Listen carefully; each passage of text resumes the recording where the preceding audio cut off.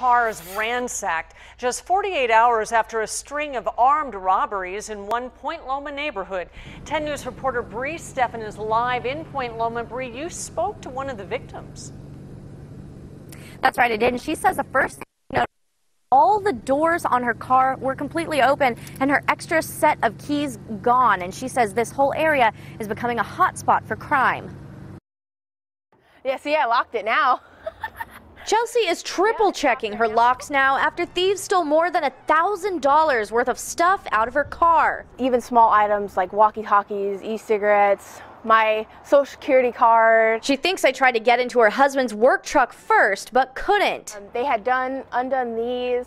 They were trying to move stuff around to see if anything was valuable. She's not the only victim. This crime map shows at least 9 other car break-ins around the area in the last few days. This comes on the heels of a string of armed robberies that started in Point Loma and ended in La Jolla. The robbers trying to lure their victims under the guise of searching for a lost dog.